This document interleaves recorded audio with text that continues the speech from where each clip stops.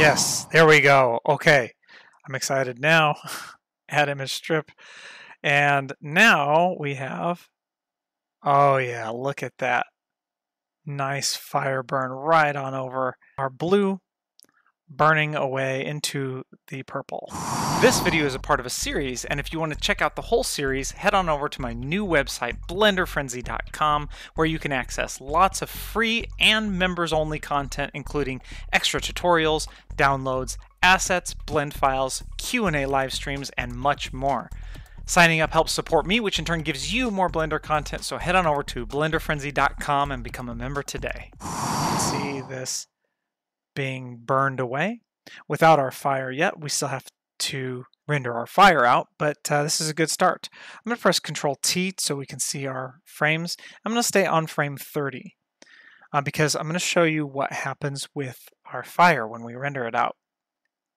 So let's go back to our texture and go to frame 30 and go to our layout view here, and we want to plug our fire in only now, so let's just plug this one in.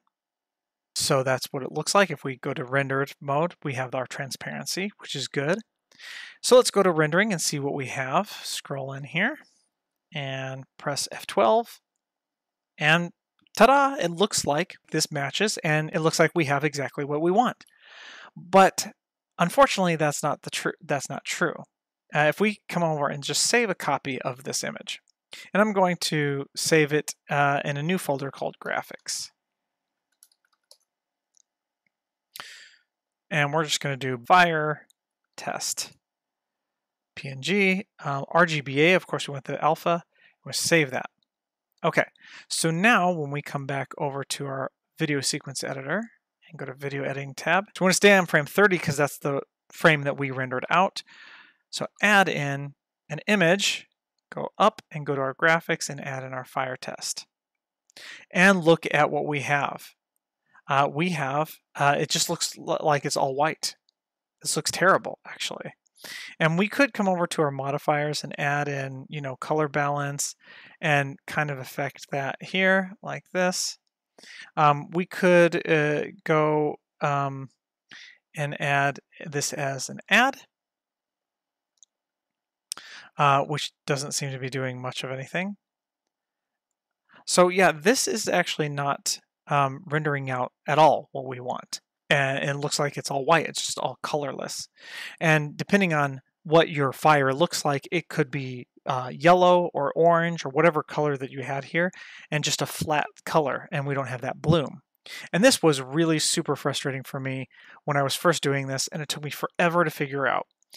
So the bloom, even though it still shows in our render result, which in my opinion, shouldn't be shown in our render result, because in our render result, we are rendering, say, our view layer. If we come over here to this button here and choose alpha, you can see our alpha is just black and white. It doesn't compensate for any fading of that bloom. We also don't have bloom enabled in our render view layer. So if we come back over here and we come over to our view layer properties, you can see we have this bloom here for effects. So I'm just going to check that. And now you would think just F12 and render that again and overlay it, and it will have that bloom. Well, you would be wrong. So now we have combined. So we have bloom. Looks like that's exactly what we're wanting over the white, which gives us this bloom effect. But again, our alpha, if we choose our alpha, it's only going to show us where our alpha is. Now, there may be a way to do this in the shader editor. I haven't gotten there yet, but I do know that the solution is compositing. So we actually have to go to the compositing nodes and click Use Nodes. And with our render layers, which should already be rendered, if not, you can press F12 again. You can see it if you use the backdrop and then Control-Shift and then click, and now we have our backdrop here. Now I don't like to use the backdrop. I'm going to drag out another area here, and we're just going to use the image editor and then change this to viewer node. So anything that I plug into the viewer node down here is going to be displayed over here. I'm going to uncheck the backdrop here. Okay, so what we have to do is we have to actually add our bloom and our alpha together. So what we're going to do is search for a mix node, and we want to drag our alpha in the top, bloom in the bottom, and then change this to add, because we're going to add those together. And let's see what that gives us.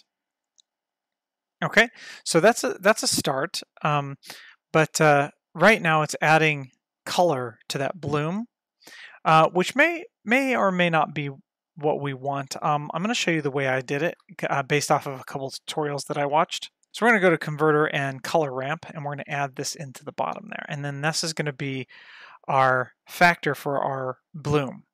And we want to actually take this white one and pull this all the way in, because we want that bloom like that. So we don't want to do too much. We want to find kind of a happy medium, but if it's just at the default here, it won't cover enough ground. For some reason, I don't know why. But if we just take this and we just pull that in a little bit, and we can always adjust this later. Okay, and then we want to add in a set alpha, plug that in here, and then use this for the alpha. And if we plug that in here, now you can see we've got our bloom effect going on. This is what we're going to see in the final render. So this is where we can then change this here. You can see by pulling up that all the way down with the black, you can see we have that more of that bloom effect that's actually going to be shown. And we can dial that in there, but I don't want to do that. So we can also change the color here, but we want that to be all the way up. So this is what we're going to actually see over top of our image now. So we can save this here, and we can overwrite and just re-render all of those and overwrite what we already have by coming over here to our output. And we got to also make sure that this is not just in the viewer node, but it's in the compositing node. So if we go to our render result, we need to also see. Now, unfortunately, this isn't going to help us, because this is going to show us, again, the fake render result that it shouldn't be showing us. It should actually be, the more accurate view is going to be this, unfortunately. But we still need to make sure that this is in the composite node, because that's what is actually going to be output. So we're ready. Let's make sure we're on our correct image sequence here. I actually renamed these wrong. This is fire, burn, fire. This should be mask. So what we're going to do is we're just going to go up and create another one called IMSQ fire burn fire 2. But what I would like to have done is fireburn underscore mask 01, fireburn underscore fire 01. And then that we would have the 01 for the mask and the fire, but whatever, we'll just do fire 1 and fire 2 now, and change this to fire 2. Okay, and let's click overwrite and Control F12 to render all of that out again. And let's go to our rendering to see what we have. Again, this is our render. Oh, and this is our render result. Oh no, because we have, okay, no, color and alpha here. There we go. And again, it's not going to look exactly like this, which this is, I think, kind of a fault in Blender. The render result should give you the render result, what you're actually outputting. So that's a little bit frustrating. All right, it's done. So let's go back over to our video sequence editor scene here, and we are going to delete that and then refresh our sequencer here. Actually, we don't need to do that because we only have the mask. So we just need to add in our image sequence of our fire 2. And that should be right on over that. Oh, and look, it doesn't give us the effect that we're going for still either. It's still outputting this nonsense. And why is that? And the reason for that is because we did not click compositing in our post-processing. So it was just rendering the same exact thing out. So we need to actually click compositing, and it will take now everything we have in our 3D view, feed it through the compositor, which is our node set up here, and then output this. So F12, okay, that's what we should see. save it, and once again, Control F12, and we're going to render that out again. See how it changes? See, this is what I'm talking about. So it starts with the render result that Blender shows you, and then it gives you the real result. It's so dumb. But we can adjust this in the VSE anyway when it's done. Okay, so now we should be able to come back to the VSE video editing, and now we can refresh, hopefully, our fire burn. Okay, I think I found the final straw, the final solution here. This apply mask for set alpha, we need to do replace alpha, and now you can see then this does in the viewer node look like the render result. If we press F12 again, then you can see, there we go. Okay, so now this is what it really should look like. I'm hoping. So we're gonna save this, and we're going to overwrite these and render this out again.